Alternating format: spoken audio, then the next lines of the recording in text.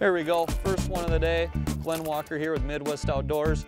We're out here just doing some, largemouth bass fishing, fishing some, various things. You got Lilly Pad, shallow, milfoil, coontail, and then we have some offshore structure we're gonna target, and obviously plenty of boat docks. So yeah, not huge, but first one of the day, just absolutely engulfed that all-terrain AT jig, just hammered it. So we'll get this one back and keep going after him.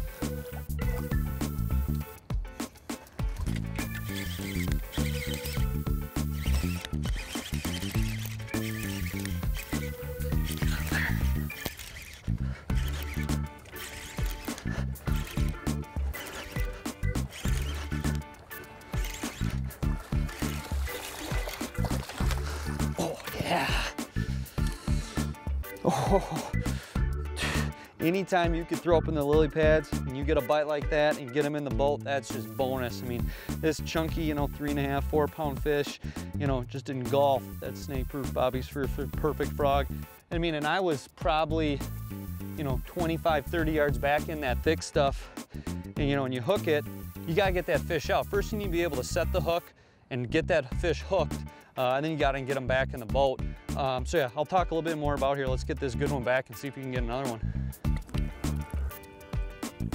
These lily pads, what I'm looking for is lily pads that have a little bit deeper water on it and some other cover associated with it. So back in this corner here, these lily pads are kind of nestled up to some laydowns. Big thing when you're fishing topwater frogs is you gotta start with your line. I use 65-pound Seagar Smackdown braid.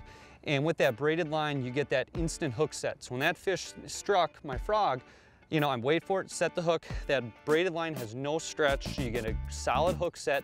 And then that braided line acts as kind of like a razor cutting through those weeds as I'm bringing that bass in. That's the key when you're topwater frog fishing.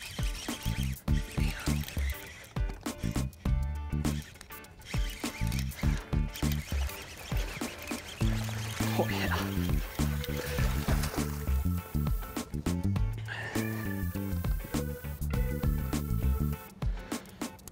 Another nice frog fish, just eating that.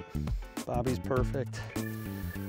And if you saw in that, when I was fighting that fish, it got hung up in those pad stems a couple times. And when you're using that 65-pound Smackdown braid, you're just able to, keep some nice pressure on the frog, keep that fish hooked and get him out of the cover. So, as you noticed here, as soon as I got that bite, I quick went down and double tapped my tail and foot switch.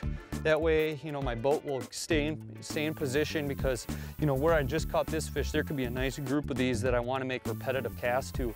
So, when you're fishing shallow water cover, you don't want to blow by that cover. So as soon as you hook up or if you have a strike, put your talons down, stay in that spot, and that way you can get a couple more of these. So when I'm topwater frog fishing, there's a ton of colored frogs on the market, but I keep it pretty basic.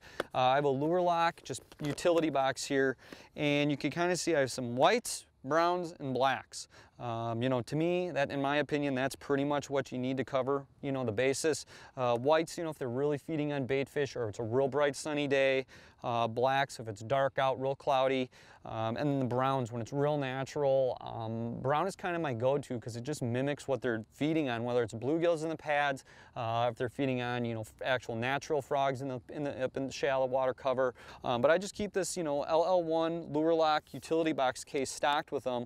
And what I like about these lure lock cases is these latches are real sturdy. They're not going to break. They lock it, they keep the case closed. And these cases are really sturdy. I mean, this, I'm, 165 pound and I'm putting a decent amount of weight on this box and, not cracking, so real sturdy. So, when I organize this box in the beginning of the season, it's gonna stay organized. I'm not gonna have to replace the case. It's not gonna be bowing or anything like some of the other cases on the market.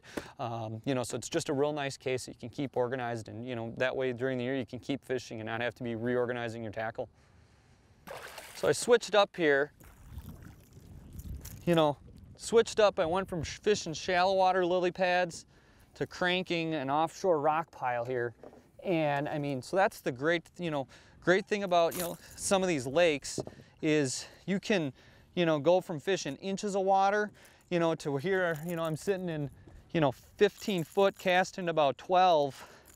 And, Yeah, you just gotta, you know, kind of rely on your gut and go with what's working. But, you know, that's a nice healthy fish. You know, just feeding on some rocks here. But, you know, I just, you know, use my Humminbird Solix units as side image this point to find these little isolated rock piles. And I, you know, relied on my units, got lined up on them. And then, you know, I'm just making casts with a crankbait that dives. And yeah, so we'll get this one back in.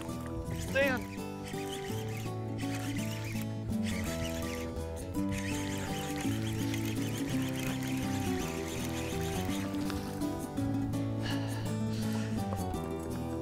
Not a bad one to end the day on. Anytime you can get out there and throw a topwater frog for bass in the lily pads is a great day of fishing.